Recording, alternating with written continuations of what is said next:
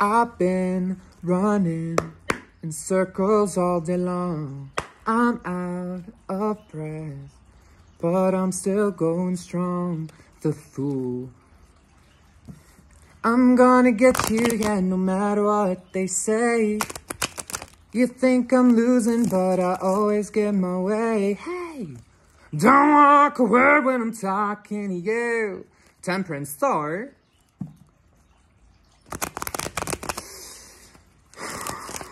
You might like either you or somebody. I feel like if you're in a 9 of Pentacles, 10 of Swords reverse, okay? Let it die, let it end, bro.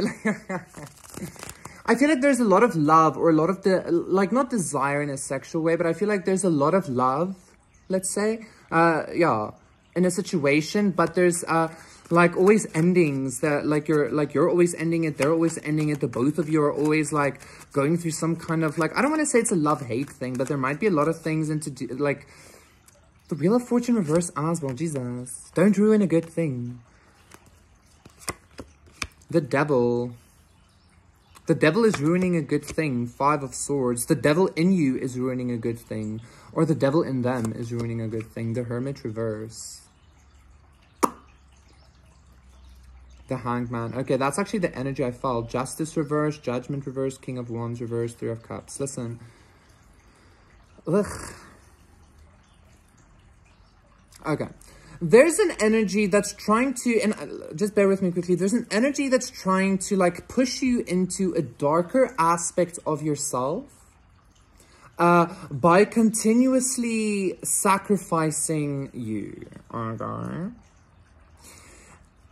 Just hear me. I feel like this thing sacrificing you, this energy is actually this darker aspect of you.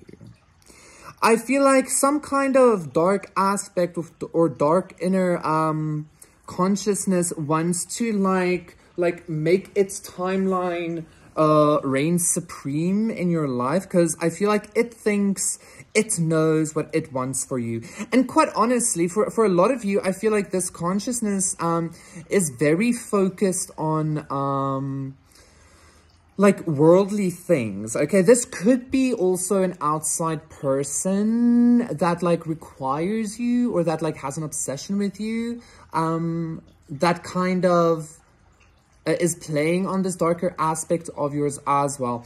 Now, that being said, I know like a lot of people would immediately judge this and be like, yes, like thank Jesus, though. Like I'm not that, okay? But let's just bear with that, because looking at this consciousness from its perspective, I'm actually, with this Devil card, feeling a lot of liberation, okay? Again, I'm feeling a lot of,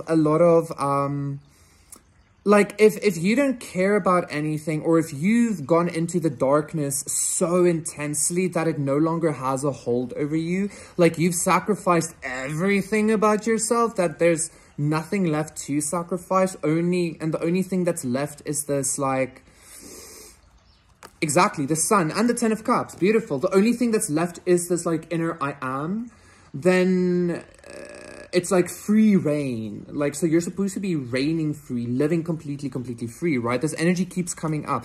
But I feel like you keep resisting this darker energy because, again, you might be in some kind of, like, Ace of Swords, you might be in some kind of like belief or reaction, like trigger towards this energy, peeling away the bullshit.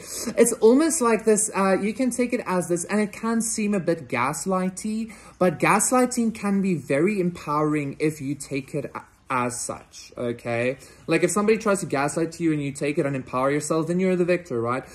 But this energy, it's kind of like rejecting you into making you invulnerable to rejection, right?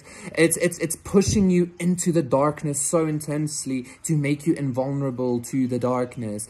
And that's what it's been doing. So I feel like you recognizing that is not only leading you to a quicker kind of like liberation in regards to everything, but you and healing, but it's also like leading you to this kind of expression of both aspects in your divine human expression, okay?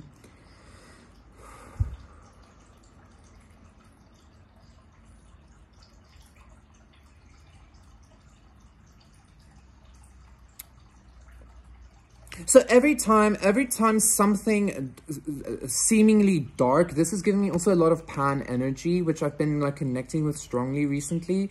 Every time something like really seemingly dark approaches you or comes towards you, I feel like you've been seeing it as exactly, not just yourself, but I feel like you've been seeing this as exactly the thing that's been liberating you, you know?